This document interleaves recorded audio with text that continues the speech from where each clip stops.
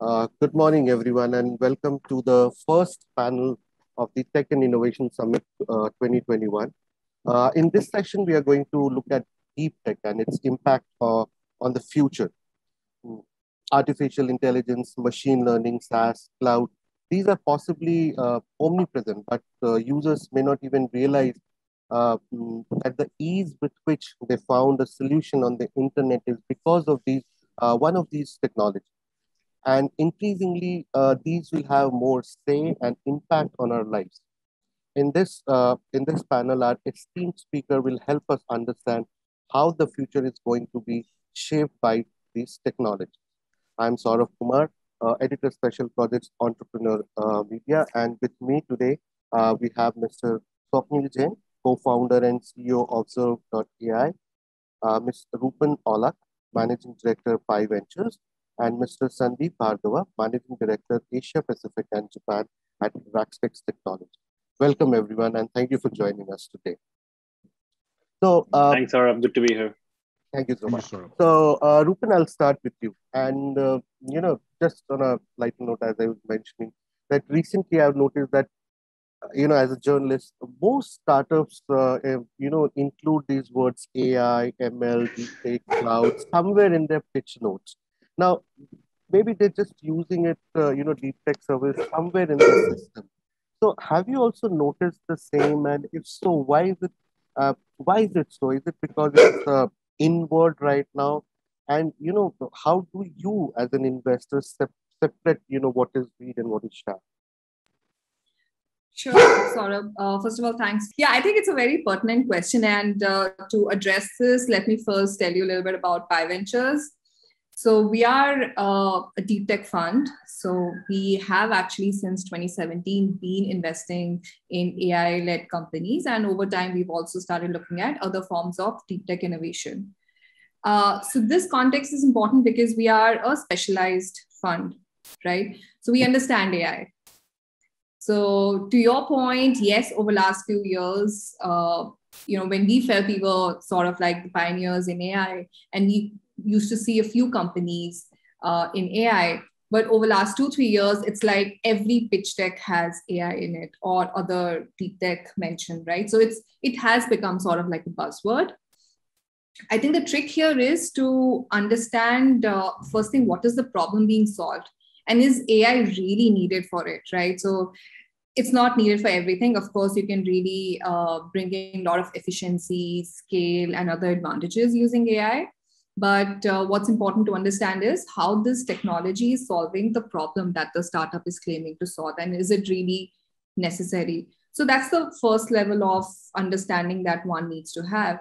Next is, I think since we've met so many companies, we know how to, let's say, separate wheat from the chaff and be able to understand the nitty-gritty. So, and we do that by peeling layers, trying to understand at a high level, what are the kind of models being used? What are the kind of architectures being used?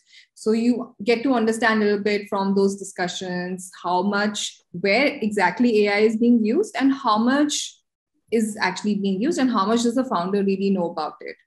So that's the approach that we have, and we do have an advantage there. But for anyone else who probably doesn't have that advantage, for them to understand whether, the whatever is being claimed in the pitch deck is actually true or not, there are a couple of ways in which one can actually, let's say, hack and understand. So one would be to look at the background of the founders, or let's say the founding team, and understand where all people have actually used AI in their past experiences and whether that was a critical role. So that's something is certainly can be helpful. Second way of understanding that is just talking to experts and external experts, because now there are a lot of people both in academia as well as in the industry who understand AI pretty well. So that's another way of just reaching out, getting help from people to understand whether AI is actually being used. But to your point, yes.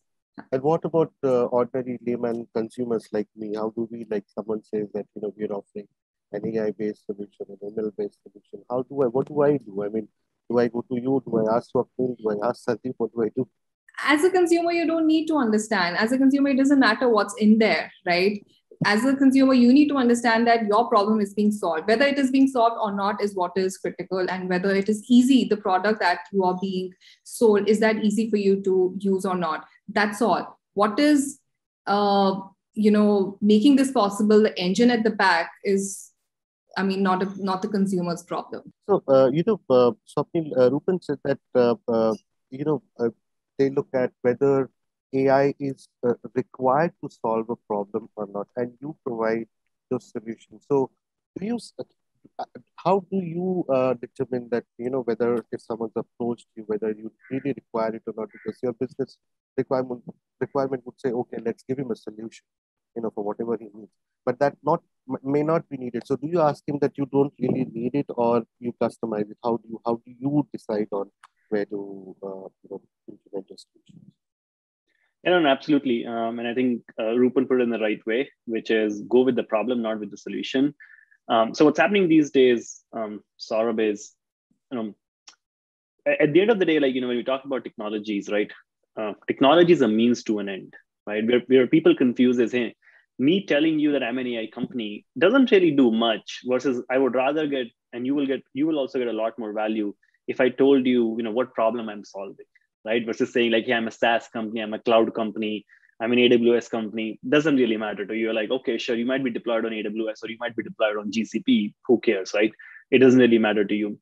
So going back to how we make sure that we are using AI when it's needed is we always have this 5 why process in the company, right? Whenever someone comes with any idea or any approach, like, hey, let's do this, right?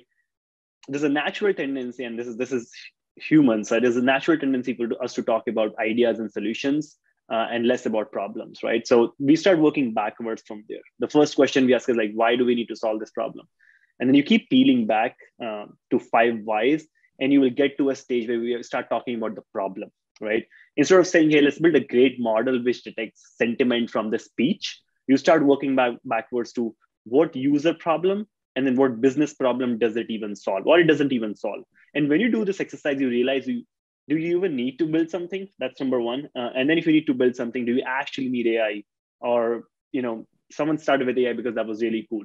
So I think the 5 why process is something that we use at Observe to make sure, we don't focus on, humans always start at the rear end. So features and functionalities, and we work backwards from 5 whys to get to the problem of it.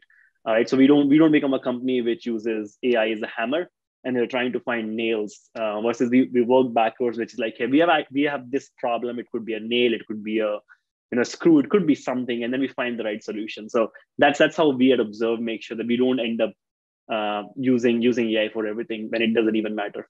Mm, okay. And Sandeep, coming to you, apart from these words like AI, ML, robotics, there's another word which I often come across is cloud-based solutions, and we have integrated. So so the same question: do you also kind of see these words being used, or they're actually being deployed, and they're actually required to be deployed for any problem to be solved, for any company to maybe move to the next level? So actually, we've been in the industry now for 23 years, and we kind of created the whole web hosting category, and we've seen the startups kind of move through the value chain, right? And it kind of tells my age, but 10 years ago I was in a symposium where this person said, let me start with mainframe and then mainframe to client server architecture, right? But that really stuck with me because the way the person was talking about, and he was coming to a particular point in time of a particular technology, that in the same way you can start thinking about the evolution of cloud, right? So people talk about being on cloud, especially if you're a younger company. I wouldn't even say younger company, but even there's another buzzword that has got created, which is digital native, and every company wants to be digital native, right? The most traditional of companies want to call themselves digital native, right? And one part of that is, are we cloud based, right?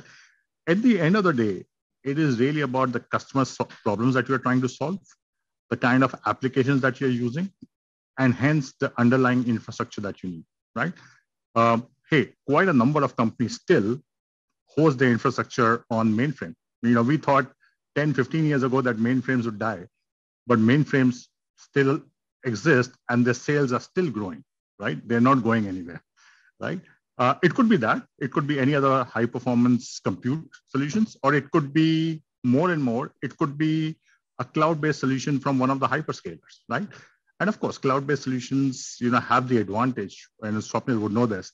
He can put in his credit card, spin up an environment, and off he goes. I started my life as a SAP consultant, and I remember that every time we had a new project, we had to wait for 3 months because we would wait for the server to come in and then everything to be built up. These days, in 8 hours, you can get the environment set up and then you can start doing what you need to do. So the time to outcomes has become much, much faster in the world of cloud, right? And in the way you use technologies. And that's why everybody wants to say that they are cloud ready or they are hosted on cloud. But there is scenarios out there that are using a lot of other technologies, right? So it's really the kind of problems that you're trying to solve, and hence the kind of underlying infrastructure you need that really determines what is the right solution for you. It might be a cloud from one of the 3 or 4 or 5 hyperscalers now, like if you count the Chinese ones, or it could be still that old mainframe on your data center. Any trend that you've observed in this adoption especially in the past 2 years when we were stuck with, when the pandemic started, because, everyone knows that everyone's digital transformation plans have been, brought forward by ages. So have you seen any distinctive change, especially regarding to any particular sector where you have seen, Sandeep, that, they have started adopting more and more of these solutions? Actually, I would say, the change is across sectors. There were people who are very attached to their data centers, because that is one thing that they could point and say, in this company, in IT, I own this data center. There is that space, there is the power and cooling, right? And people could touch and feel, right? And there were a number of customers, especially in India, who said, you keep talking to us, sir, about cloud, but can you touch and feel it? I have this plot of land that if nothing else remains, at least this plot of land will be mine, right? That mode has changed across the country, right? As people have not been able to reach to those plot of lands to do the things that they wanted to do. And people have started realizing how easy and simple it is to operate, on one of the hyperscaler platforms, that barrier has really gone down significantly, right? Now, of course, the regulatory environment still has to catch up. So there are still industries where, data privacy, data security, compliance, governance are still big issues. And so people are still reluctant, though they're trying, but they're still reluctant to move to, public cloud platform. But even there, the barriers have got lowered, because of what people have seen over. So I wouldn't say, and it's one particular industry, and it's a transformation that you see across industries that is also driving up the skill shortage, because suddenly you need so many people in that skill set that all around the world that you're seeing that shortage, and you're seeing that shortage in India as well. Yeah, we're seeing the shortage, and we're seeing the kind of things people are doing to attract talent right now in India. That's crazy. I mean, offering nights, holidays, and everything. So, Roopan, I'll come to you.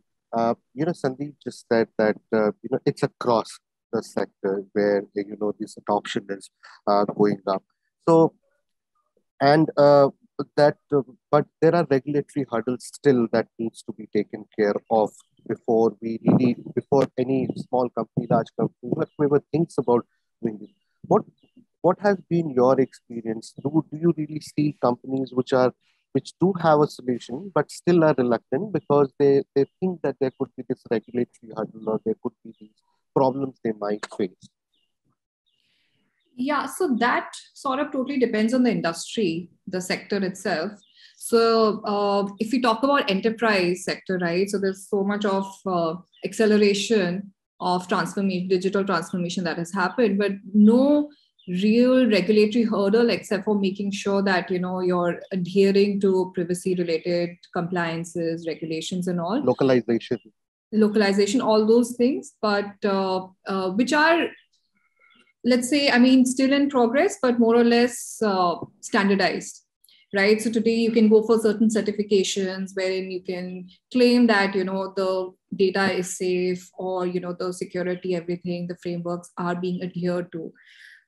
Right. So that's from the enterprise perspective. But if we look at other sectors, for example, healthcare, right, their regulatory challenge, of course, becomes more important, especially if you want to go global. In India, it's still something that, people can commercialize their products.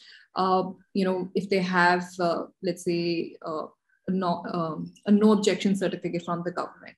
But if they have to target the global market, then it becomes very difficult because you have to go through the CE or FDA approval, which actually also has, become much more streamlined. And let's say the process has in itself become much easier and quicker than what it would have been, pre-COVID days. So that acceleration has happened even from the regulatory front. So, so just going a little bit deeper into, let's say, a case like healthcare. So therein, you see a transformation both from what the companies are offering to what the consumers are ready to try and adopt. So pre-COVID, there was a lot of hesitation towards going for online consultations, or let's say prioritizing your health. But now all that has changed because we see a lot of telehealth platforms that have come up and are becoming very successful. There is a growing need for telereporting, wherein the doctor doesn't have to be present in person to be able to come up with a report or certify a report.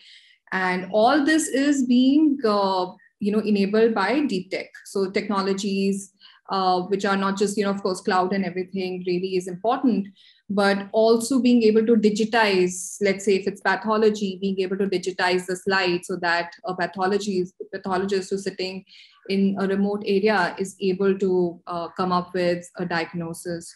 So those are the things that are happening. And there's also from consumer perspective, a lot of focus on wellness. And that's why you have a lot of these companies that are doing fairly well in terms of both fitness, nutrition, and all the preventative healthcare angle.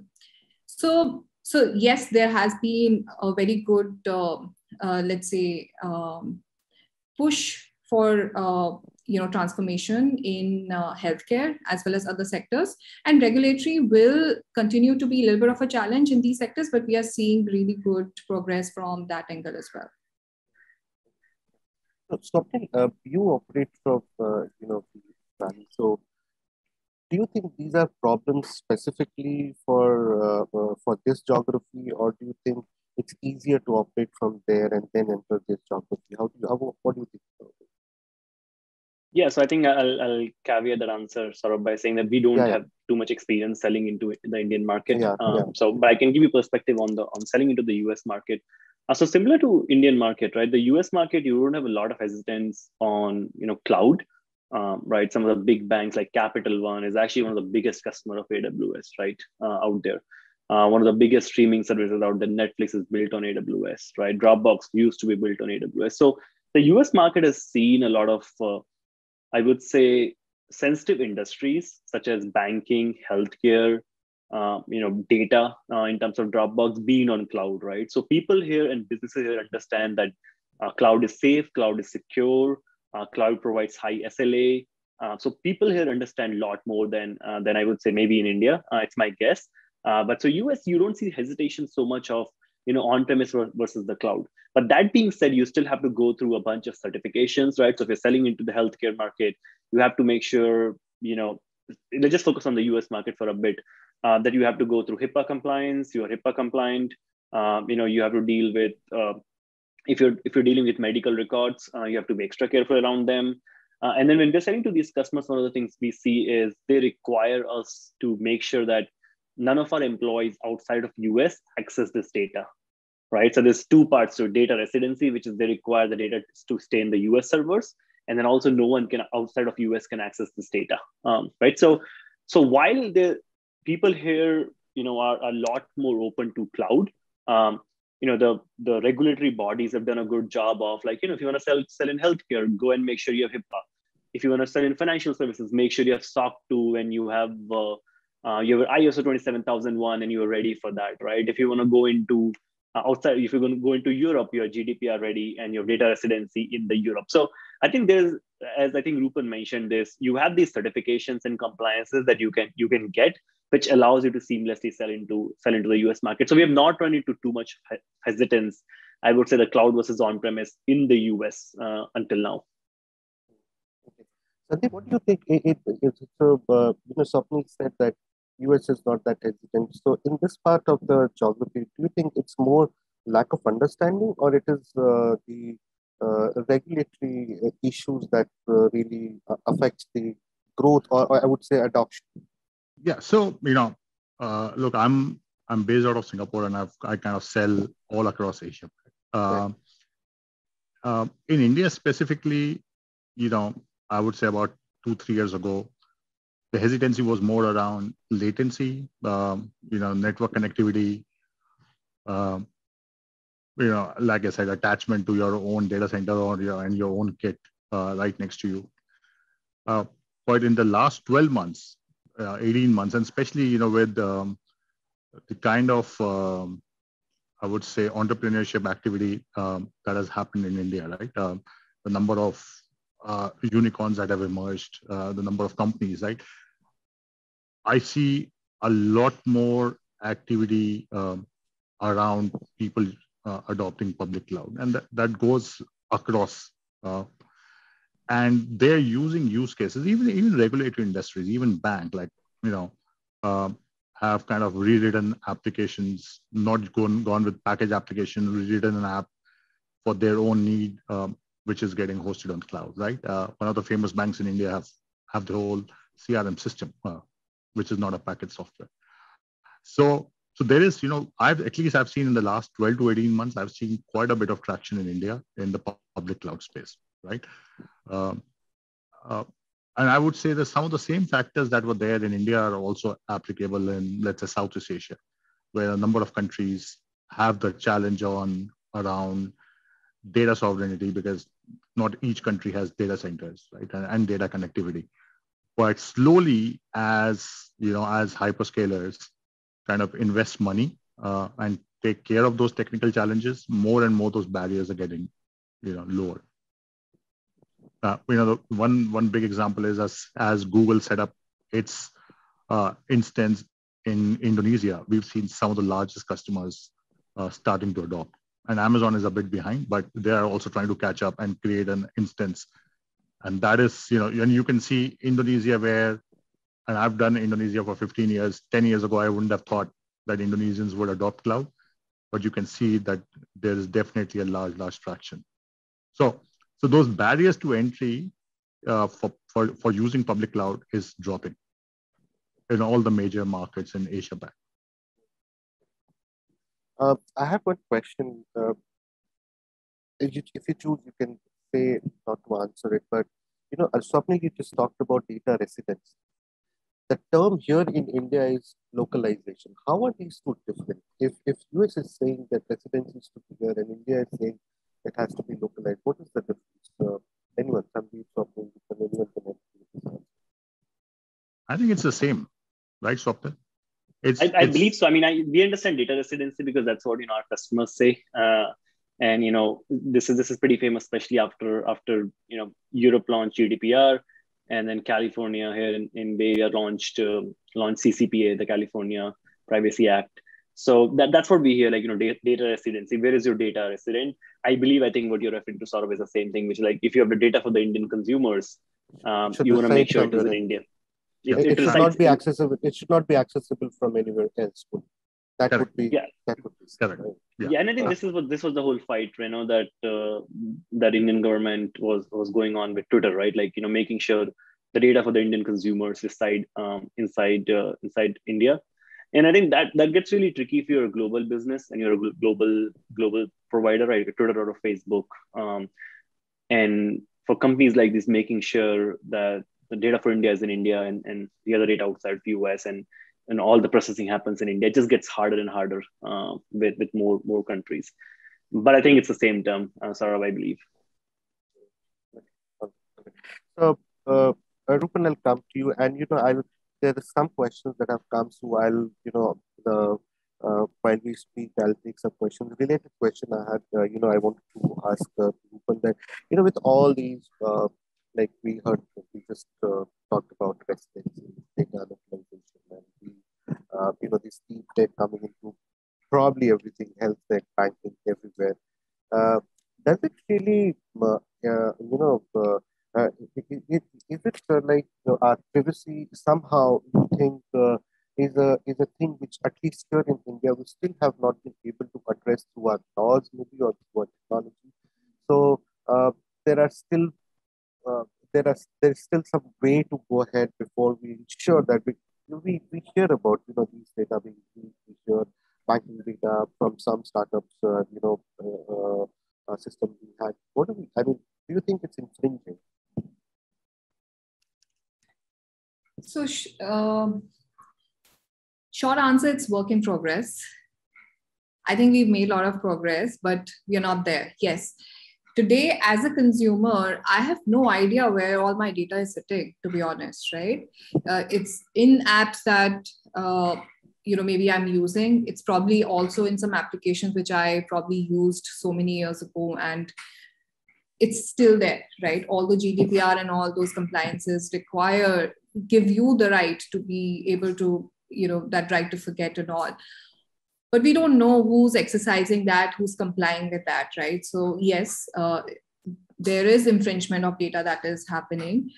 And I think what's important is to have certain regulations and laws in place which ensure that the data privacy is held without compromising on the startup's progress, right? It should not be like, or let's say any company, right? Today, you do need data to be able to make progress, right? You need to be able to get to certain insights, which you would not if you don't understand your customer well enough. But what we've seen so far, the way the laws, the certain bills have been written is just way too stringent and could really hamper, startups utilizing the data in a good way, in a beneficial way. So there is a balance that needs to be, built in from the government side. It should not be, there's nothing in place, it's free for all, versus, just becoming too much of a watchdog on technology or innovation, with data being, the scapegoat, so to speak. So yeah, we are still, I think, making a lot of progress, but yet to get to that holy grail. And to be honest, we also see a lot of deep tech startups that are targeting this problem, right, from data privacy perspective. So a lot of companies are working towards ensuring that within the organization, companies are complying with these rulings. So that's also helping. Okay. Let me put it this way, and whoever wants to answer this. So you said that we are work in progress. So there are two ways to go about it. One is that we are work in progress. So let's have very stringent rules right now, and let's see that what passes muster, and then it becomes the norm.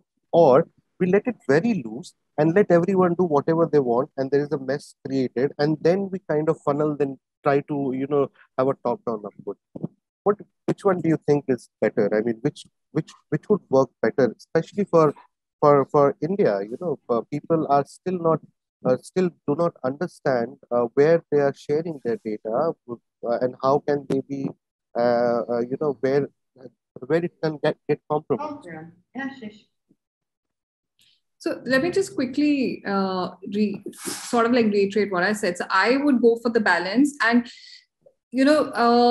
there's always, when there's something new that's happening, there's always a lot of pain, there's a lot of let's say flux before we get to a stage where everything is streamlined. So unfortunately, I think we are going through that fluidic situation right now. In a couple of years or so, we will get to a stage where things are streamlined and everyone knows what needs to be done. So I would say this is a temporary phase, but balance is what I would aim for. Swapnil, what do you think? I mean, I think we have extreme examples, right? So I'll give you example of US and China. So the whole data play and how consumers' data could be leveraged by businesses to either provide them ads, to provide them recommendations, to either sell their data, to resell the data, and a bunch of other things that could be done with the data set, right? If you look at US stand, right? US stand has been, because the rules and compliance is a lot more clear. US rules are more on the stringent side, right? Like, consumers have a lot more control over data, around data privacy. I see Sandeep smiling because I think even the US stringent laws are not stringent enough with the amount of data that is further being generated by more and more sensors and the devices you're using, right? So even in the US, right, even with stringent law, is a work in progress. For example, like you have now a IoT-driven microwave. What happens with the data?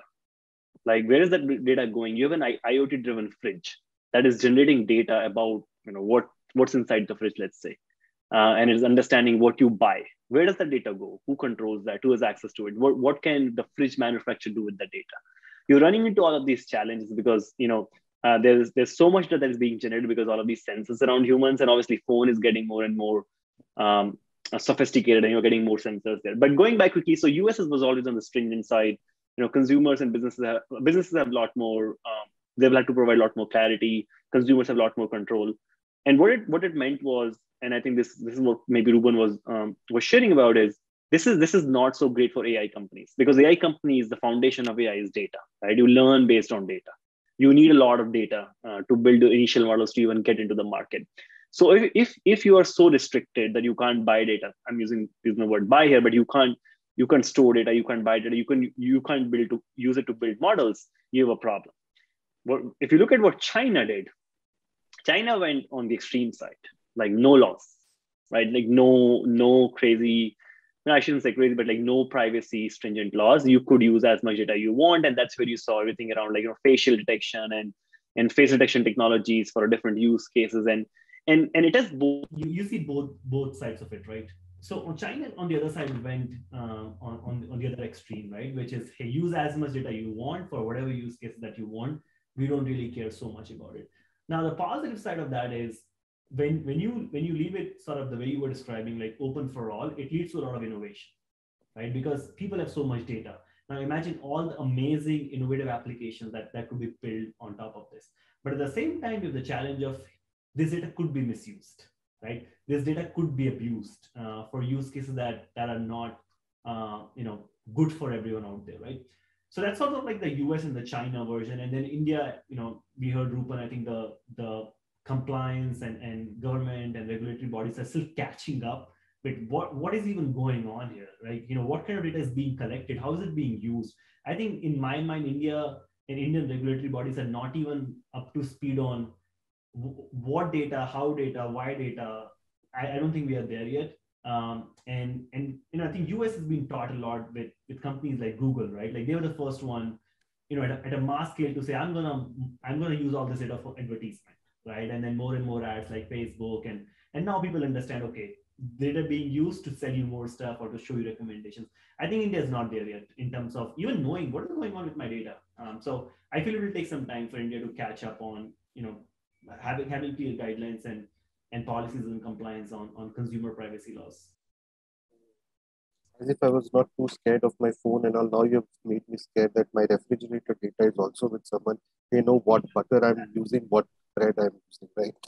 This is the new thing, Saurabh. I think, unfortunate or fortunate, whatever, I think you want convenience, right? You want to talk to your fridge, you want to talk to your microwave, you want sensors all around you. I mean, this is the world we're living in. I think there is data on an average. I think you have like 10 to 12 devices per person at home these days, like Alexa, Google Home, fridge sensors, TV sensors, your Wi-Fi, your routers, air conditioners. air conditioner, and then now we have this Zumba which is Wi-Fi connected. It's like, yeah, so we are living in this world where like everything is every device that we use is internet connected, and it's generating data and storing data, hearing all day, seeing. So there's data everywhere. Sandeep, you were smiling when Swapnil was speaking about these things. I was, but we have three different models. Like we have the US, which kind of started, in a bit looser manner, but the rules of the game were pretty much kind of set over a period of time. But still supports its companies, wholeheartedly. And then you have Europe, which has gone really privacy first. And then China, which kind of allowed everything and now is reining back in and is realizing the problems that happen when you start to rein back in, right? Not that I have any influence on any regulatory body, I would for India, I would prefer that we kind of go in, a little bit of the China approach, a little bit of you have to let the innovation happen. You have to let the innovation, you have to let people kind of build things. And then you learn along the way and you figure out which ones you control and how you control them, right? Rather than putting those controls and then giving it in the hands of the bureaucrats and the judiciary and then stifling up, competition, right? I would rather the competition is out there and then you learn along the way, right? A little bit like artificial intelligence. You slowly learn what rules you should put in.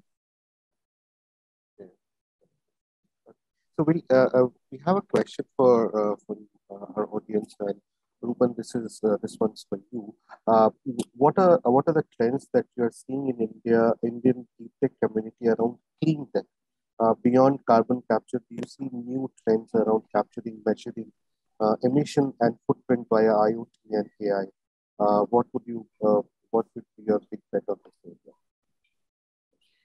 Yeah, so clean tech, I think it's a very broad subject, and there are so many, let's say, subsectors around it. So the kind of innovation that we are seeing in clean tech so far in India is a lot of it focused, of course, on the EV side, EV infrastructure side, rapid charging, because those are the main bottlenecks that are hampering the adoption of EVs.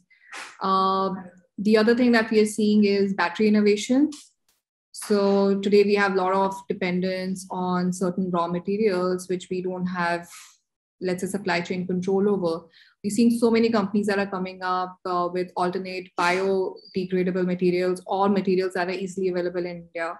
So a lot of innovation happening there. Then I think also on power drives for EVs, because they're very different from what an IC engine would have. And also we're seeing in waste management, which is also under climate change, we're seeing robotics companies that are coming up that are looking at sorting out waste at source without a human. Today, today a human has to separate the wet waste from dry waste, and dry waste, actually both of them have a lot of value. But how do you do the segregation in an automated fashion? So very interesting companies coming up with robotic solution that can do that. So very broad spectrum of technologies and applications within climate change, climate tech that we are seeing. Completely. I think the segregation of dry and wet has been one of the biggest challenges for energy to waste plants. Absolutely. In India, which we have not been able to take off because of any solutions like those come in. I think that would be great. Yes. Another question that we have is for the agri-tech. Is it possible to take AI and ML to the grassroots level, since our farm size is too small, or is it a far cry? Anyone, Swapnil, do you think for small agri-tech people having a small business, they can integrate AI? Okay, so I'm not able to hear you well. I think if I understand the question correctly, are you referring to use AI in agri? Yeah, in small agri-tech. Yeah, I think, one, I don't have too much experience into that market, so please take that with a grain of salt. But from whatever I'm aware of, there are applications being built. I can use some of the examples of what's being done already in the US, right?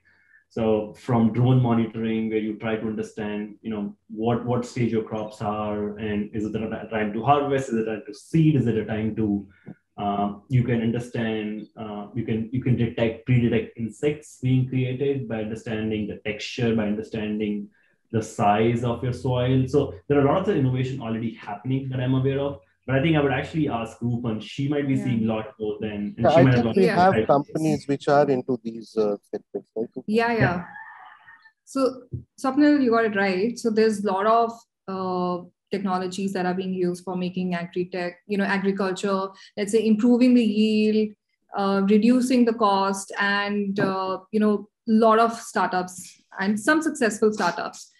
But the challenge is, of course, like you rightly, it's there in the question itself that in India, the landholding is much smaller, right? So the business model in India is what has been, let's say, the challenge to crack. So who's going to pay for all this? Yes, farmers will be happy. There is a little bit of a change in, let's say, the behavior for them to adopt these technologies. But beyond that, who's going to pay for it, right?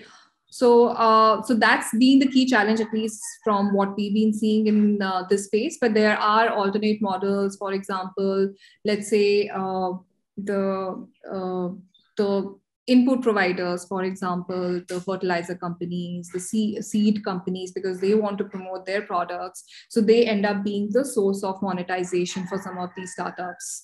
Or let's say insurance companies. Yeah.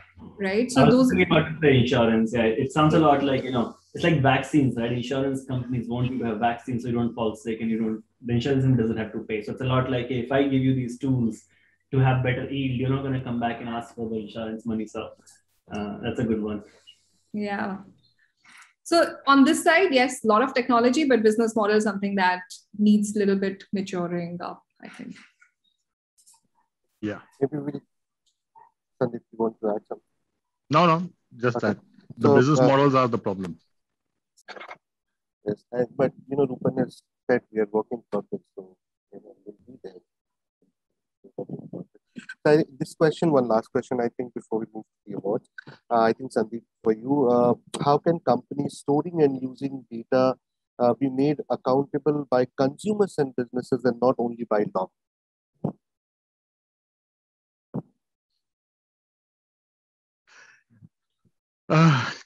See, as consumers, all of us, vote with our choices, right? We always have the choice of using or not using the app, right? Now, of course, people like Apple have shown that if you take it to the next level and give people the actual choice of not allowing the companies to track, there are a lot of us will not allow the companies to track, right? So in that case, the platform per se also has a role to play, as Apple has shown. But apart from that, unless you talk about law, as a consumer, I can choose which applications I use on my phone. Which keyboards do I allow to be inserted on my phone, right? Or how do I secure knowing what some of these things are doing, right? We all use applications which kind of tell our future or tell 5 characteristics about us. They're all reading our data, right? And it is a known fact. People still like it. And so this is a conversation that I had with my relatives, with my friends. The younger generation believes our data is already out. That train is already passed. The conversation that we're having is a very old generation conversation, and do whatever, right? Let's enjoy life as is. And then there are people who are very, very privacy conscious. But in the end, it's the only choice that they have is really how to make sure that the data is not being unfairly used around them. I would love to go on and on, but we have time restriction. But we talked about Apple, Sandeep, and Apple is an expensive phone. Indians use smaller smartphones, and the applications we don't really have those. So maybe we are the test cases from where everything is being taken, and then a better product is made. So as you said, the train has already passed. Maybe it's an old generation talk between, but as Roopan said that it's work in progress. and we'll be there something. And as Swapnil said that there is a US model and a China model for use of stringent laws. So where India should be, Sandeep thinks it should be China. Maybe someone thinks it should be the other way around. But yes, eventually together with the innovations, more and more innovations coming in, I'm sure that we'll be able to overcome these challenges. So thank you, Sandeep. Thank you, Swapnil. Thanks